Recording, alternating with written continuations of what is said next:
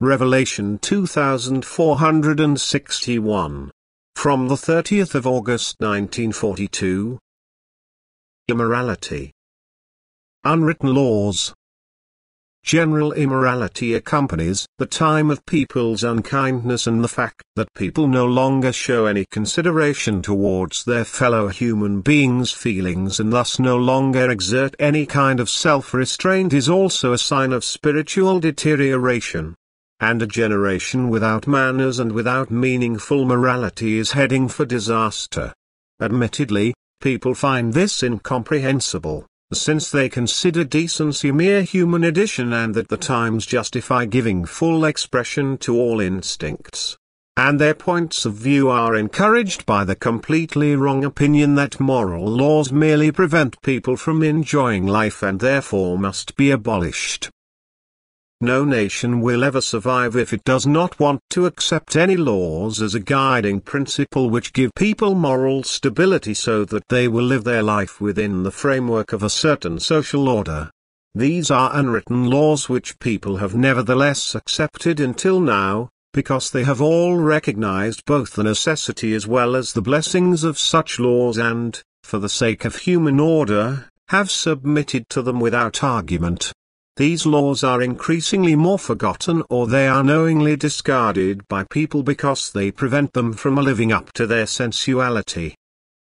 This clearly shows a decline of spiritual development, for the more sensual a person is, the less he strives towards God. He desires the world, that is, everything that gives pleasure to the body, and for the sake of the body disposes of all consideration towards his fellow human beings. As a result, the human being falls prey to spiritual forces which had lived a life of uninhibited pleasure on earth, which indulged their cravings and thus had led a sinful life. These spiritual forces exert tremendous influence on these people and use them such that the human being pays less and less attention to the unwritten laws, that he unreservedly indulges himself in an easy way of life and that no limits exist for him than the fulfillment of his lust. This attitude towards worldly pleasures will never be conducive to spiritual development, for anything the body demands will always disadvantage the soul. Besides, spiritual aspiration will be laughed at and ridiculed, and this without all inhibition, because people will have lost all sense of decency and good manners. Hence, the individual person's point of view will not be respected either but will be deemed hostile and therefore be discarded, often in the most shameless fashion. For immorality and spiritual deterioration go hand in hand. People indeed speak about being enlightened, and, yet, they are less enlightened than ever before.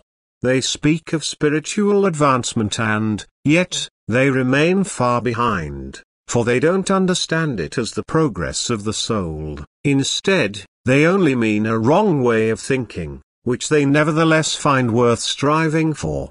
They try to construct a new morality for themselves which aids and abets an easy way of life and intend to portray it as ideal.